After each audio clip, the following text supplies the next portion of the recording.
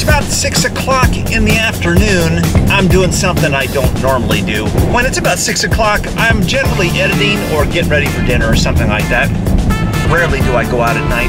But today, there's a special occasion going on. I'm taking the Hellcat Jeep Cherokee out to Thousand Oaks, and I'm going to the grand opening of the new AMG dealership that's happening out there. My good friend Scott has been working on this for quite some time. I think the place is gonna look pretty cool. I don't have a Mercedes to take there. I did have the Fisker, but I thought this Jeep is going back tomorrow. I gotta take it out. And since it's 700 horse, it's pretty fun to drive.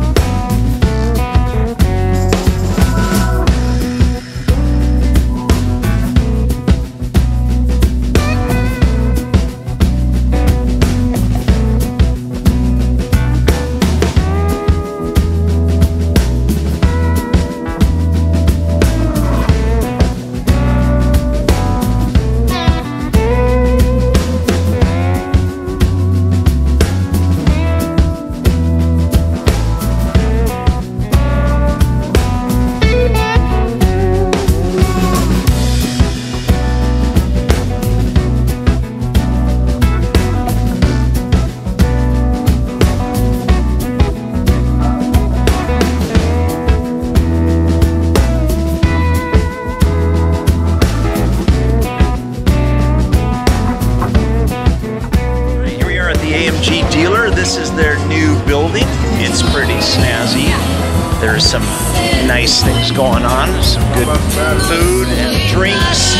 Some great places to sit, hang out.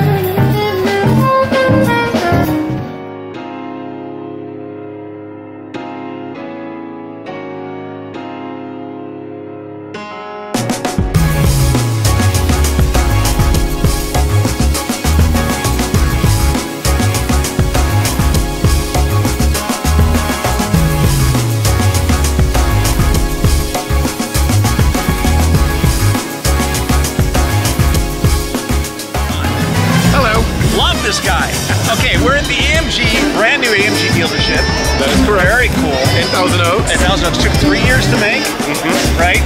You must be tired. We had a lot of work. Yeah, yeah. Mercedes has AMG as their performance division. That is correct. Right? What's the benefit of having its own dealership here?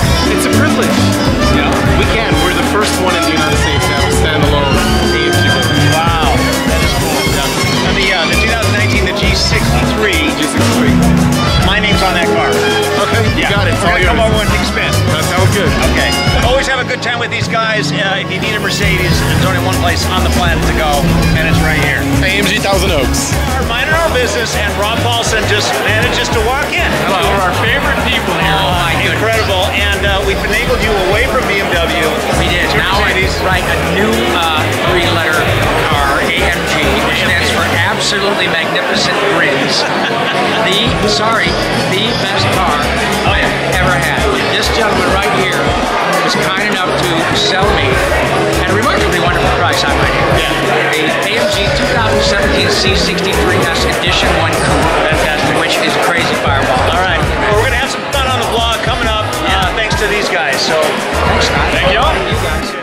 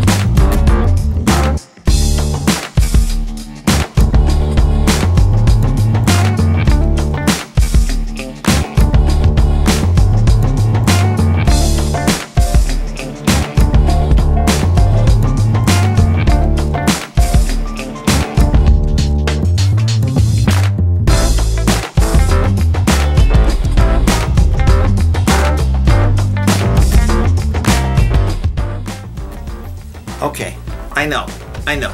My hair is out of control.